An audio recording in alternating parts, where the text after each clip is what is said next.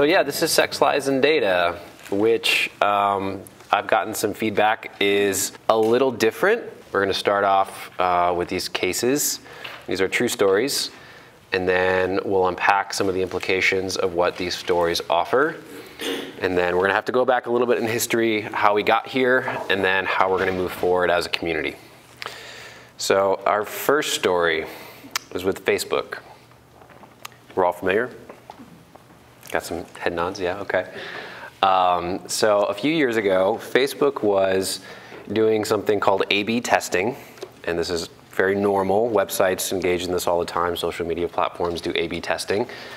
So what it is that if you're group A, you would be group B, and I'm a website, and I would show you one version of my website, and I would show you another version of my website.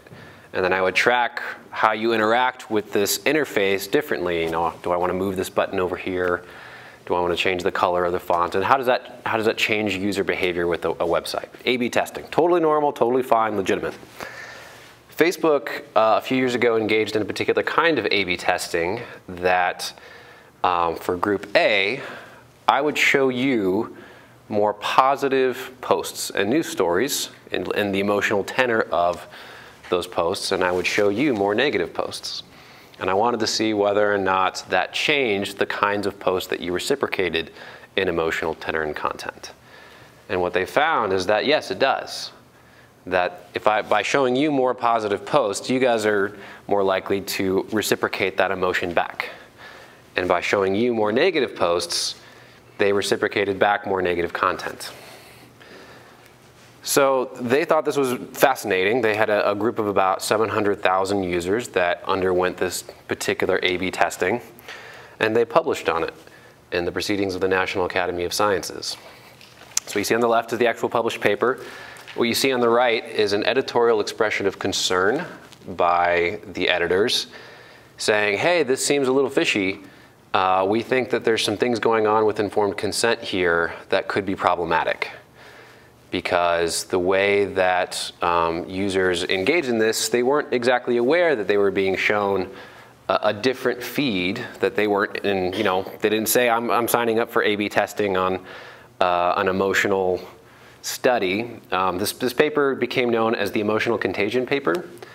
Has anybody heard of this or knew about this? Okay, several hands.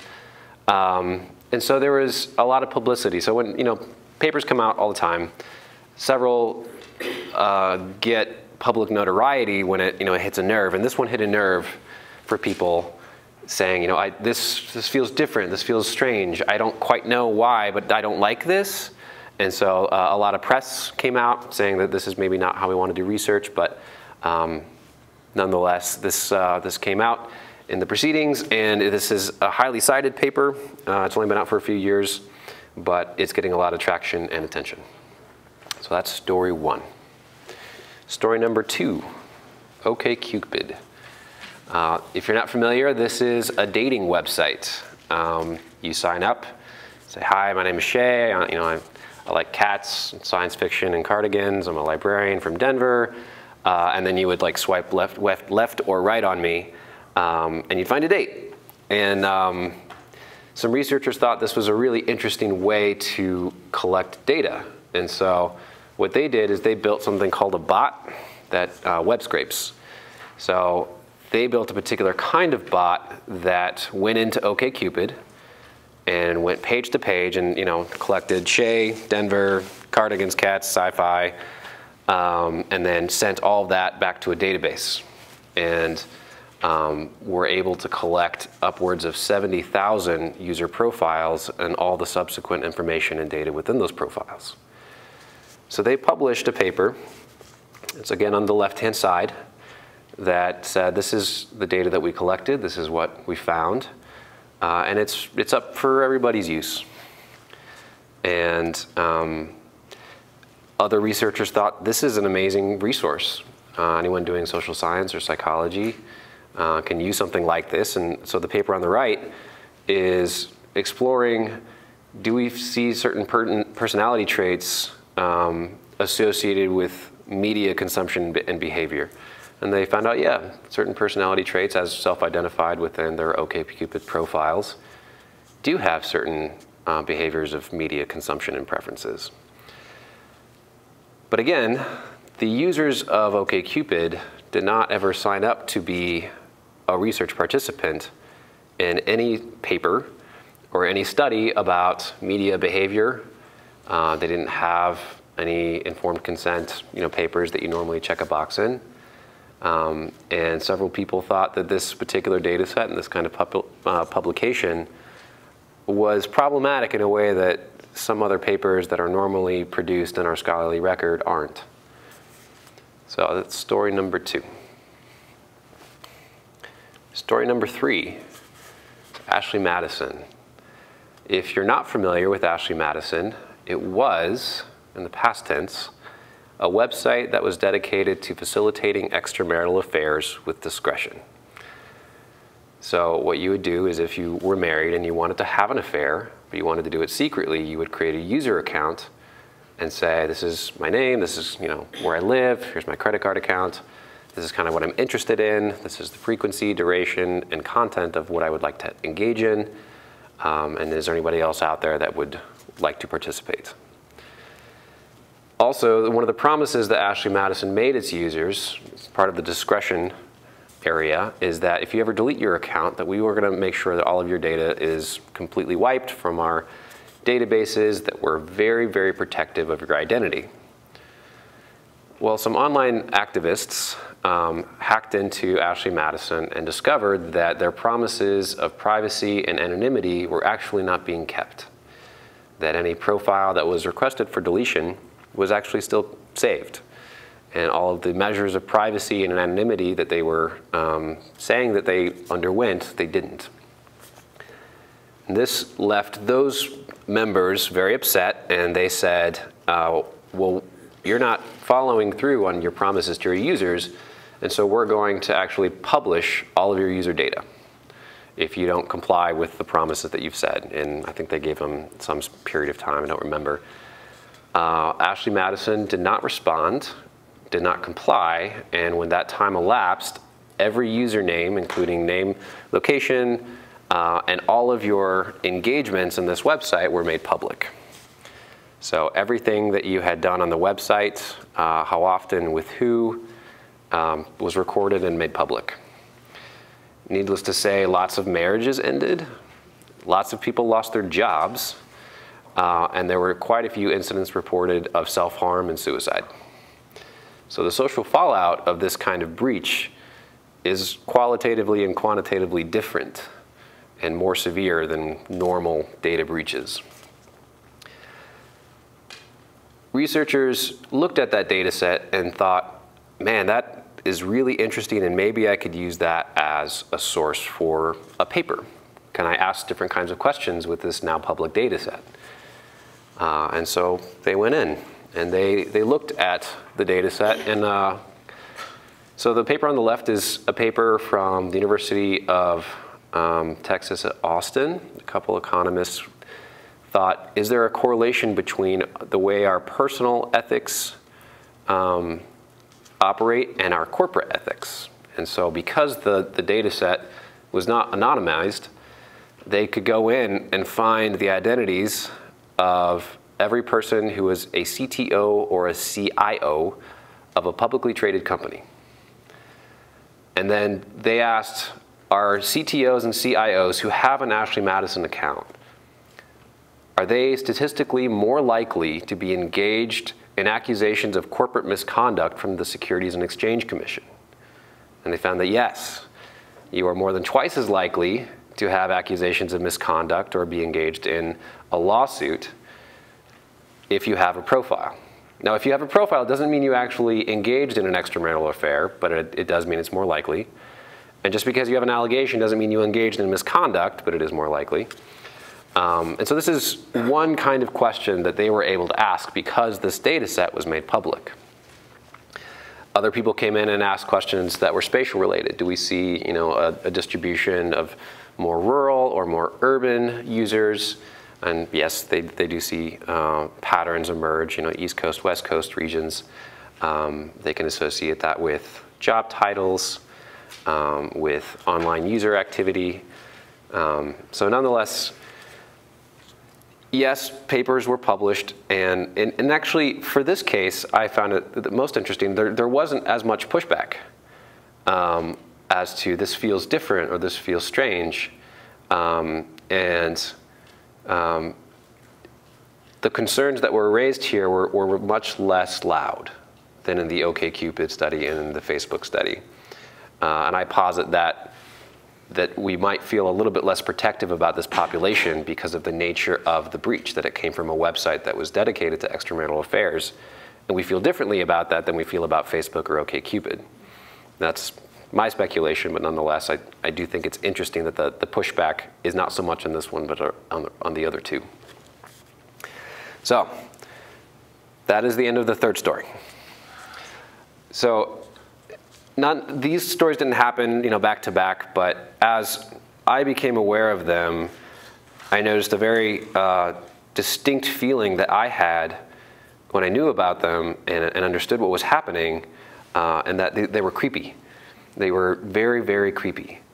And I didn't have better language to come at this. Ethical violations, sure, but like a very particular kind. This isn't like plagiarism. Plagiarism is sucky and we don't like it, but this is different. And why is it different? What's happening here that we think that this is somehow something that we need to look at?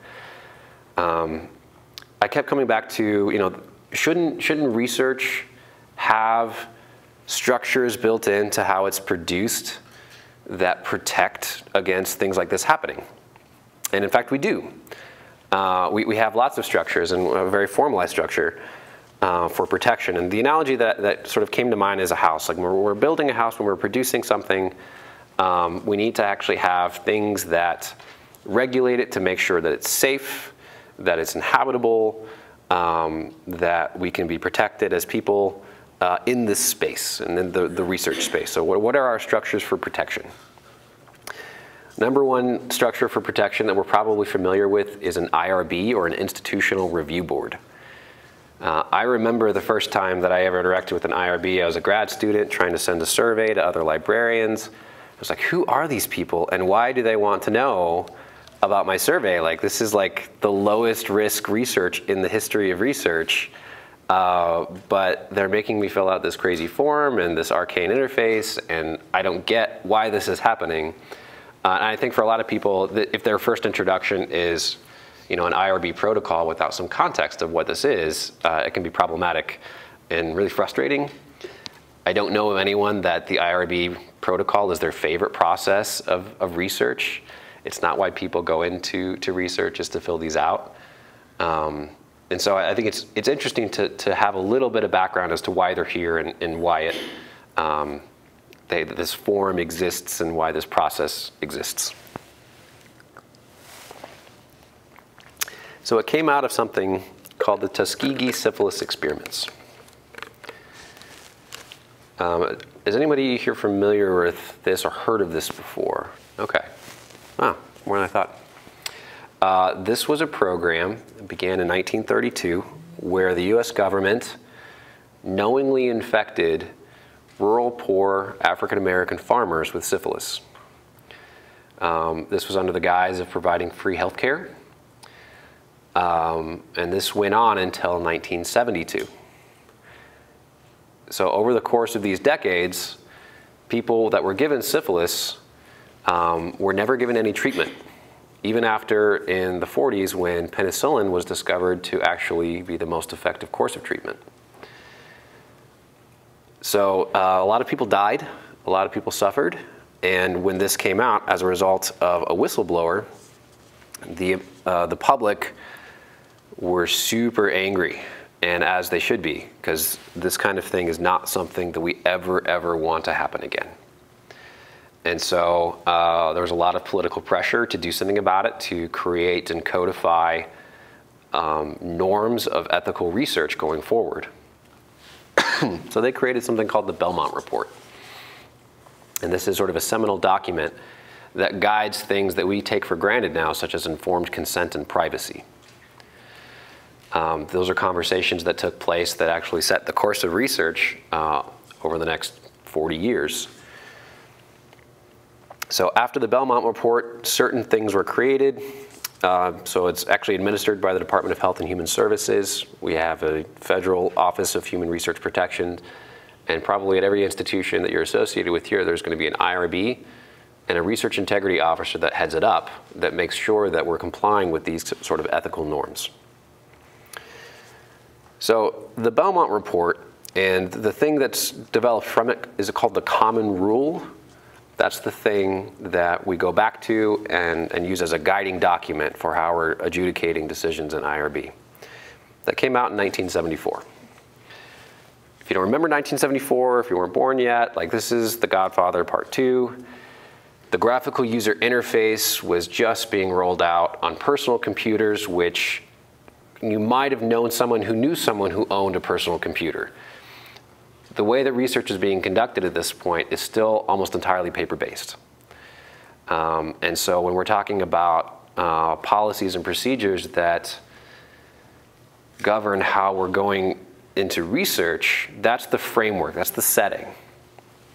Over the course of the next 10, 20 years, personal computers become far more common and are starting to be integrated. Mainframe computers are actually already in universities at this point, but they're getting smaller, they're becoming a little bit more normal. And so they realized that we should probably update the common rule. And so the next iteration of the common rule is in 1991. And this gem with Patrick Swayze and Keanu Reeves comes out, Point Break. Personal computers are, you probably know someone or own one. Maybe not in your house, but you have access to one. They're more common in research settings. This is also when Tim Berners-Lee, when he's working at CERN, releases the World Wide Web to users outside of CERN. So the internet already exists, but the web rolls out, and there's things like email, and there's things like Mosaic and web browsers. And you'll notice a trend that as soon as a common rule is updated, some new technology comes out that sort of changes everything.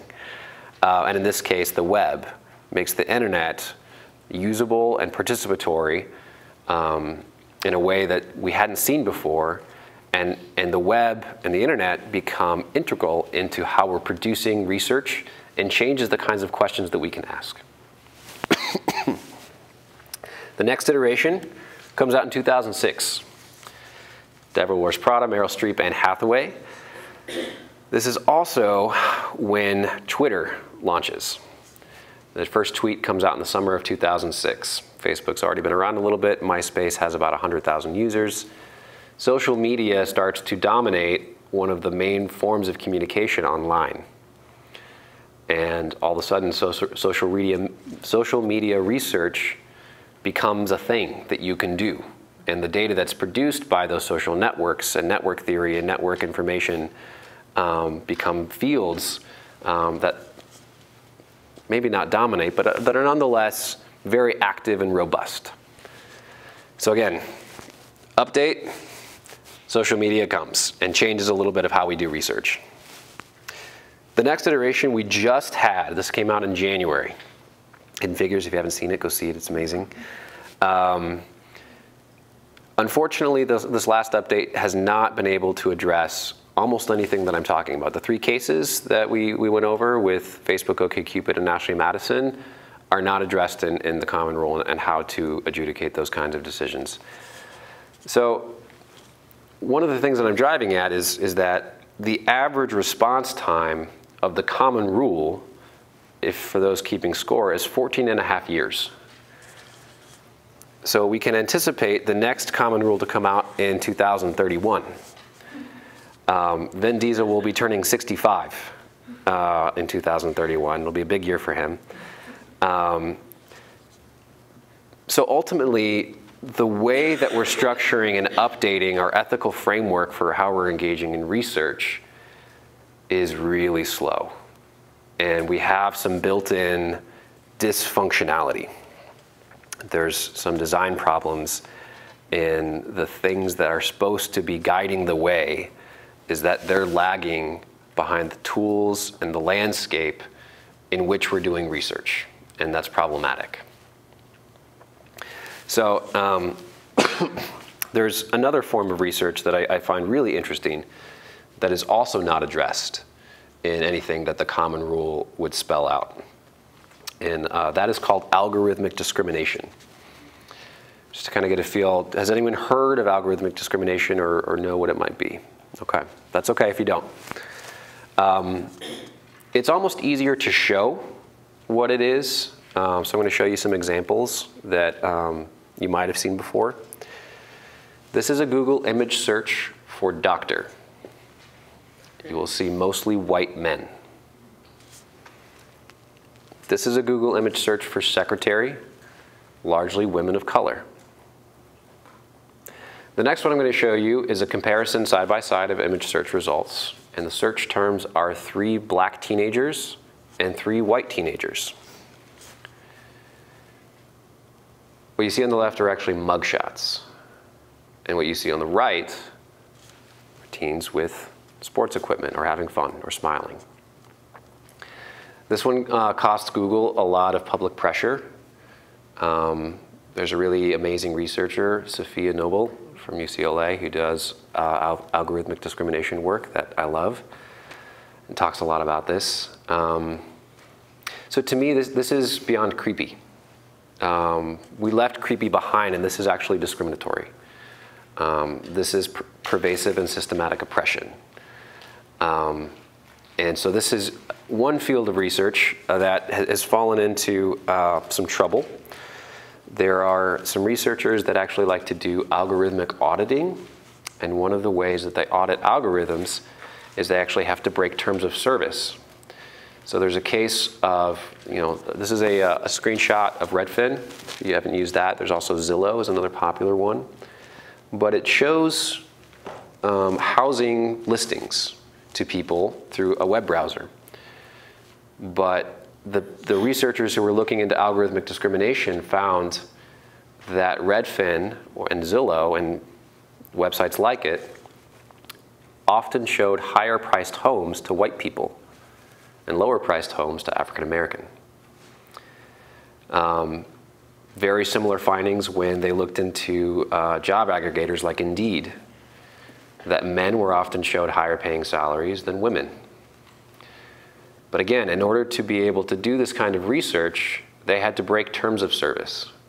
So when you click on a website, you agree to operate by its terms of service, and they actively violated the terms of service. And there is currently a rule on the books that classifies that as online piracy and is illegal.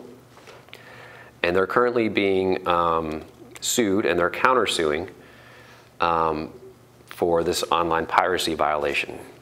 So they're literally breaking the law in order to engage in their research. And they have to break the law because the law is designed to protect the website and companies that operate things like Redfin and Zillow.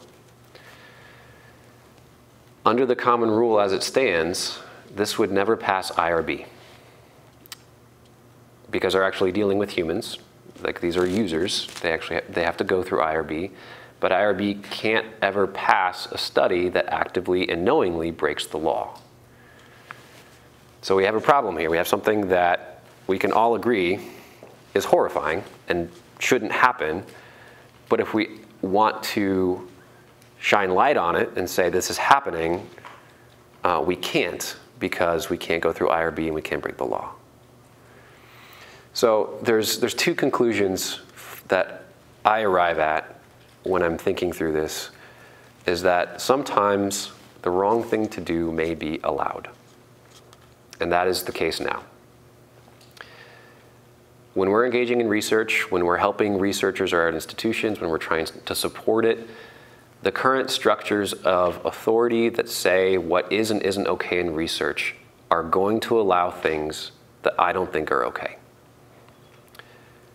And so that can't be the only guiding principle or structure that we think through things when we're approaching research questions.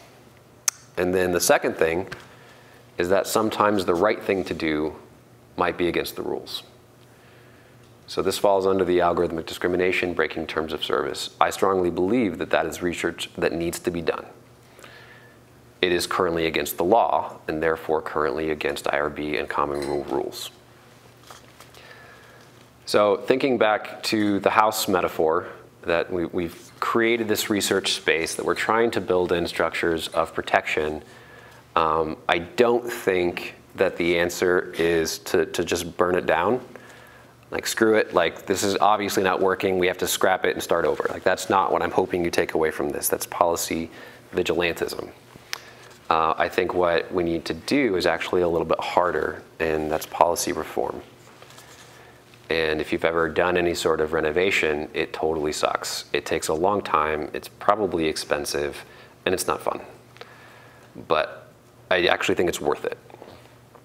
I think the research endeavor is important enough that it takes that time and effort, and it's worth doing it.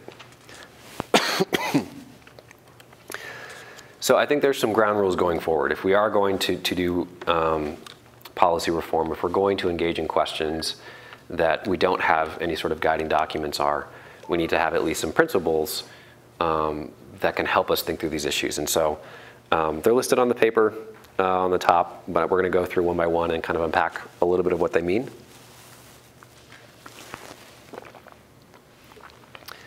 So the first one is that silence does not equal consent. In the first two rules, especially, I think there's a really strong parallel between sexual ethics and research ethics. So silence does not equal consent. If you've been following sexual education recently, consent has been a very big topic.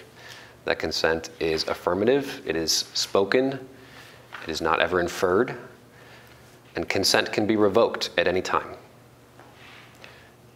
Revocable consent is not a concept that we actively operate in research ethics. There is no unconsent button in a research study design that we can ever point to. Sage Bionetworks is a company, and actually a nonprofit, I think, that does some really interesting work on informed consent. They've got a consent toolkit that I think is excellent. And they're sort of working on an unconsent idea to how to systematically put unconsent in the research process. But that's not something I've ever seen in the study design. So when it comes to silence, the silence of Facebook users, OkCupid users, Ashley Madison users, that was always interpreted as it's okay. They're not saying anything, and so we can go and use it. But we can't ever assume that silence is an agreement or consensuality of the participants moving forward.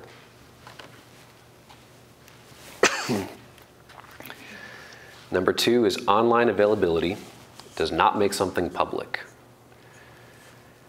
So for this one, getting more uncomfortable, I think this is a strong parallel to something called revenge porn. If you're not familiar with what revenge porn is, it's when in a trusting relationship, when two people or more, will be inclusive, engage in behavior where they record each other or themselves in sexual activity, and in violation of that trust, one member posts very publicly that recording. It's usually done in a way that is shaming and retaliatory, and it's then publicly consumed. For OkCupid, for Facebook, and especially for Ashley Madison, this is the research equivalent of revenge porn. The trust of the users were violated. The data was made public without consent. And oftentimes there's ridicule that's associated with the information that's gathered. I also think in both cases, in research ethics and in sexual ethics, there is often a public response of victim blaming, that we shouldn't be stupid enough to put anything online that we're not totally comfortable with.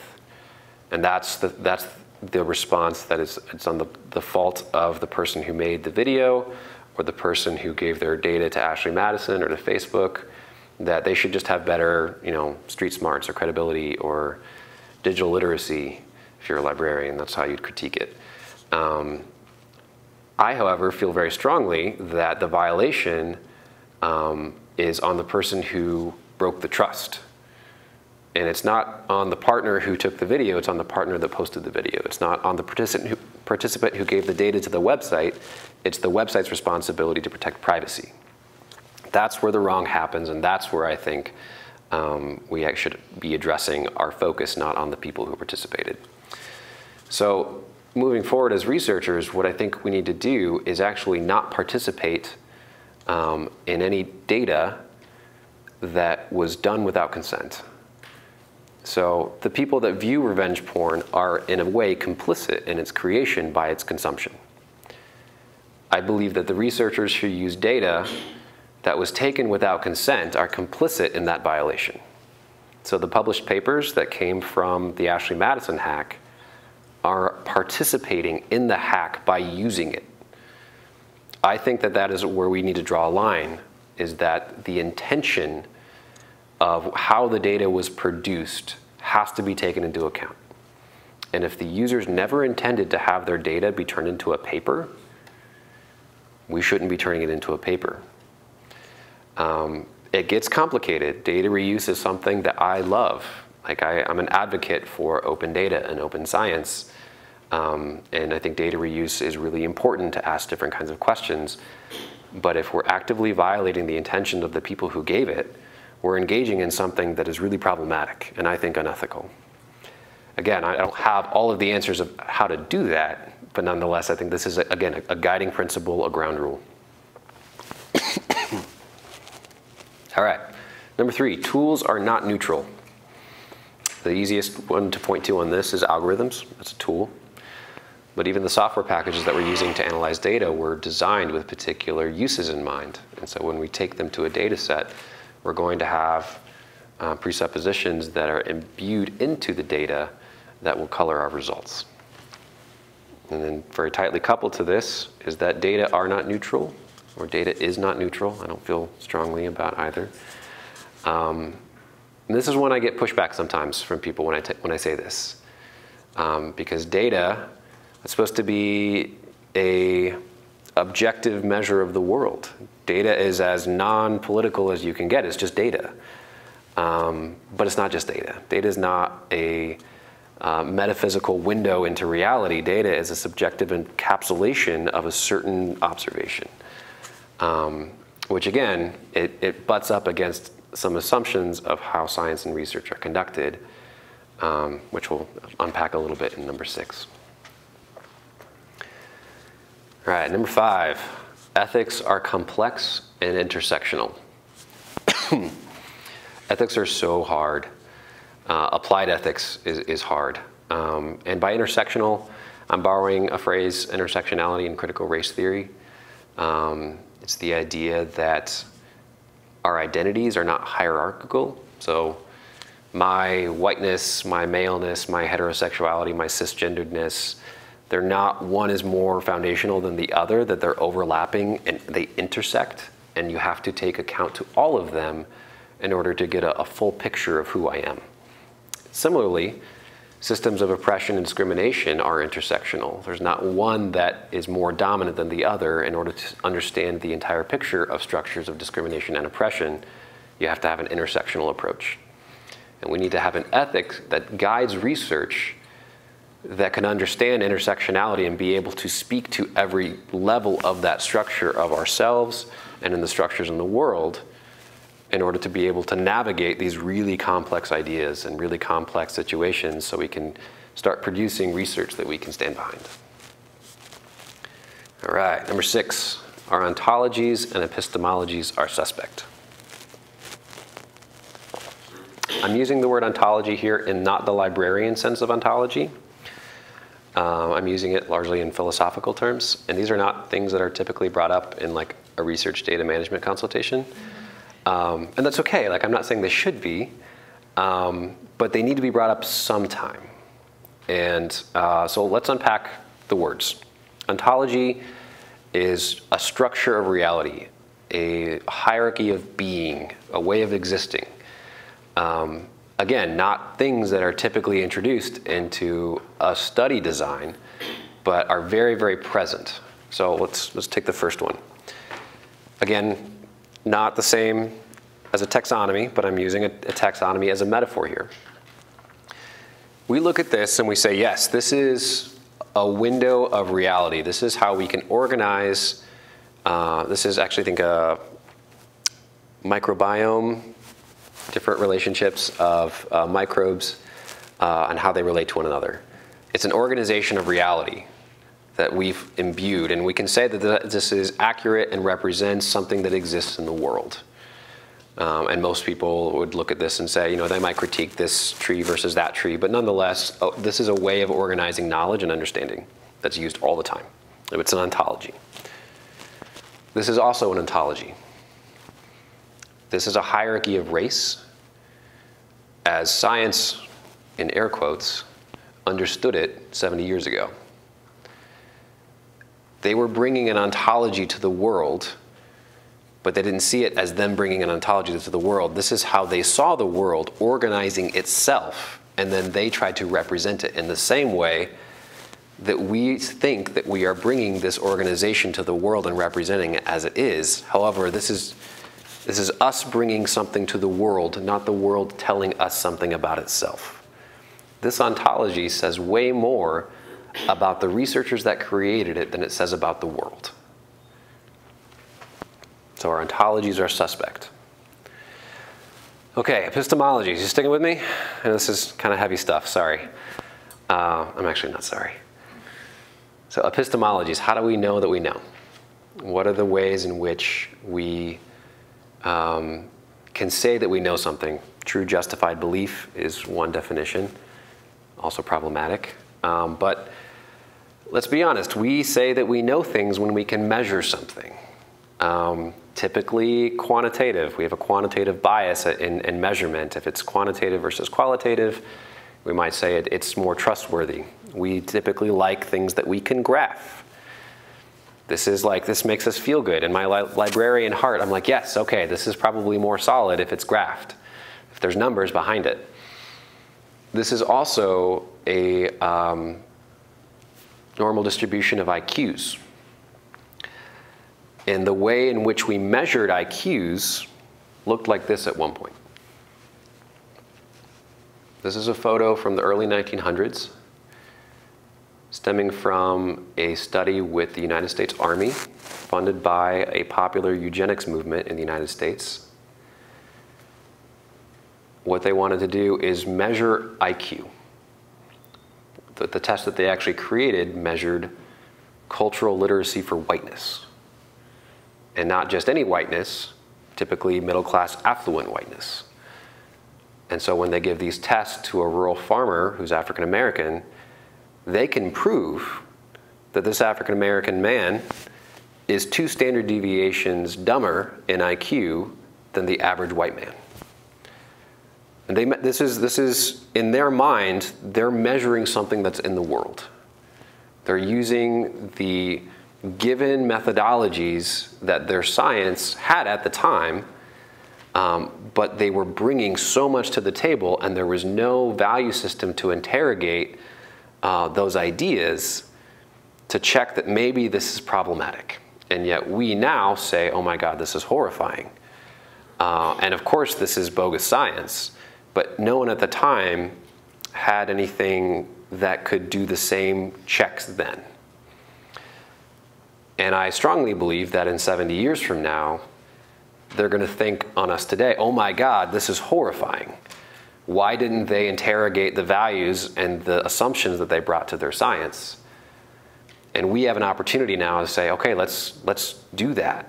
Let's try to figure out what our blind spots are. What ontologies and epistemologies are we bringing to the table? And what are we participating as a scientific and research enterprise in which we're all involved in? What are we supporting and propping up that we actually, if called out, would find problematic? All right, so this is a big takeaway. Values are built into all research. And in your whatever role you are, you're supporting the research, you're also supporting the values. The answer isn't to say, let's just take out the values. Let's just make it neutral. Let's make it about the science. That's actually impossible. The way human beings are wired, we cannot disentangle our subjectivity. We cannot disentangle our values, even if we wanted to. And I'm not even convinced that we want to. So we have to accept as a given that we're building values into research, no matter what. And so the result is that if we can't get rid of it, how do we build into our research something that is going to interrogate and explicate those values?